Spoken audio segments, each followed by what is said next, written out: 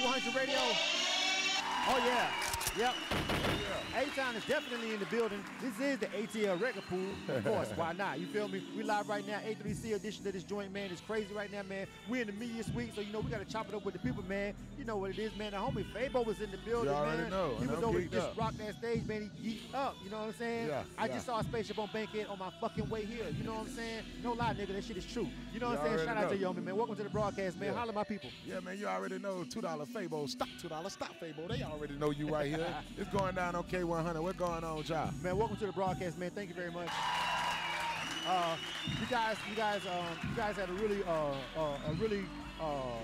quick rise, man. You feel me, with D4L and everything. Yeah. And then you branched out and you did your thing, and you had a couple of hits up under your belt yourself. You guys have toured the world. You feel me? Music is taking you all around the world. Where are you at right now? What space are you in as far as Fabo the artist right now, bro? I mean, still touring the world right now. You know, I just left Japan and Spain, and you know, just staying working, man, trying to stay relevant in this day and age with these artists that's out right now, which are a lot of mini-me's, might I add.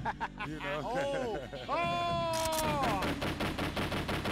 Shots fired. Just saying, you know what I'm saying? Yeah, man, you know, but I love this generation right here because they really embracing what I was trying to do. And that's be different. You feel what I'm saying? When everybody trying to make you be the same. So, yeah, man, right now, still being an artist. I got a lot of stuff out right now. You can go to geekcity.com, GIKCITY, and check me out. I got a movie coming out right now. I'm writing another movie right now. So, yeah. Just having fun. Well, tell me about the movie. I want to hear about that. Oh, yeah, the movie called The J. You know what I mean? It's a story about a neighborhood cat, you know what I mean, that lost everything in the crack era. And, yeah, we got the costumes, everything. It's going to be great. It's going down. Who's shooting it? Who's directing it?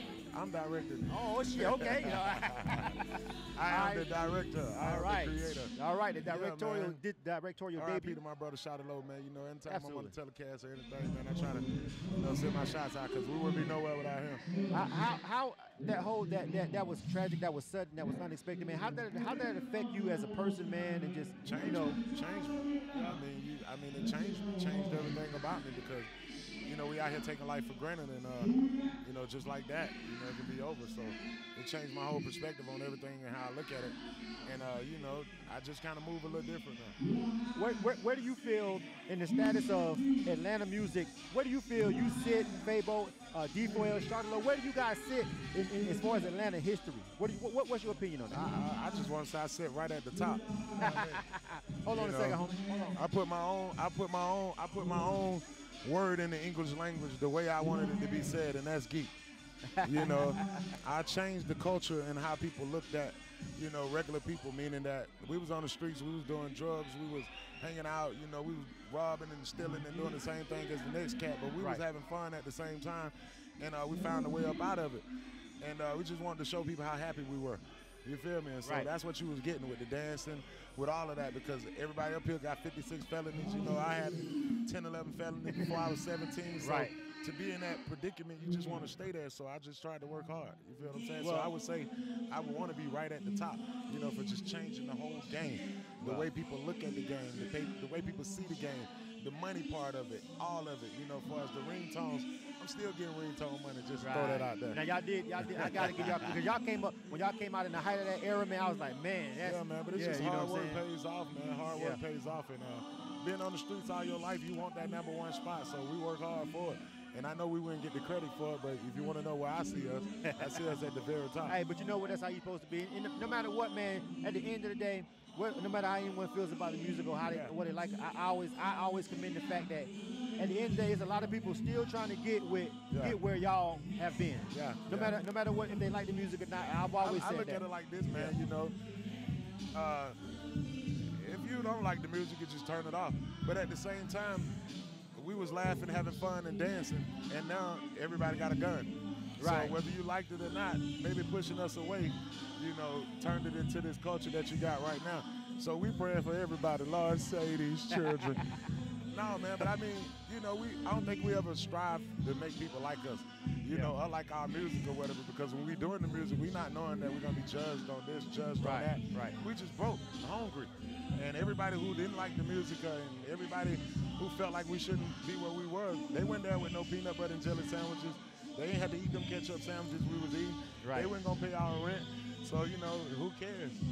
Hey, I'm rich now. But Don't be rich long time. It's too late. It's too late now. It's a long time before I fall off. Well, it's a great conversation, man. You know what, dog? This is my first time actually chopping it up with you, man. Gotta say, man, I really like the energy, dog. You feel like no matter what you've been through or whatever, I don't know what you've been through, everything, but right now, it don't matter. You're giving off a positive energy and a positive space. Man, I mean, because when you in this industry and when you out here or whatever, and you working your tail off to get to where you at. Because the day before I got a deal, I was staying in a $29 hotel room and I was with a $10 hooker, and she was working for me.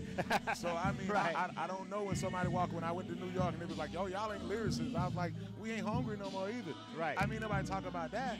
You feel what I'm saying? Because they're trying to categorize the music. And when you put people in a category, you're able to control them. You see what I'm saying? Right. I was out the box from the beginning. You can't even play my songs with nobody else's songs. It's like when Fabo song come on, they just going crazy. You know, you don't want that when you're trying to put people in a category. You know? Right. So they gave us our own category, Snap. I had never heard the word before. Right. You know, we call it doing it. Right. That's what we were. K-Rap came out, do it. You know, that's what we called it.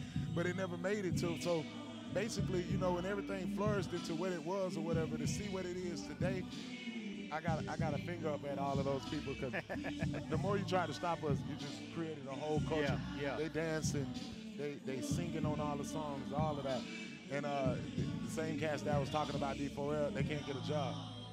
Well, these are the facts. You know what I'm saying? Shout out to the homie Fabo, man. I appreciate it, man. Oh! In the social media where they can rock with you, dog. Yeah, man, you can go to geekcity.com and check me out right now, whatever. I'm fresh off a plane from Spain and Japan, man, and you can catch some pictures and stuff over there. And you can go to I am Fabo on Instagram and, you know, see me every day, man, because I cuss the folk. All right, man. K-100 Radio, man. Thank you, man. Appreciate it. Really insightful interview, dog. That was really dope. I fuck with you. Definitely. Yeah. Shout out to the homie, man.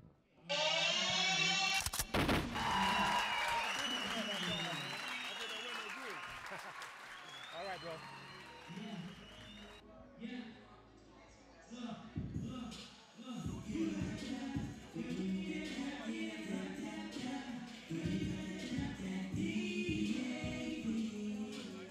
What up, bro?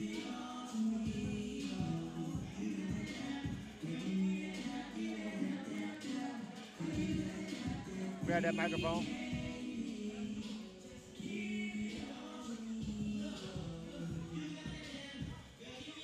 Yo. All right. Let's frame it up. Slide this way a little bit. This way. Slide the chair this way. All right, and sit back. Stay right there. You're good in the frame. Grab a picture real quick. That's the camera for both of them right there. All right. Ready? Yeah, let's do it. What's your name again? Kodak Chronic. Kodak Chronic? Chronic, yeah, Kodak Chronic. All right. Live.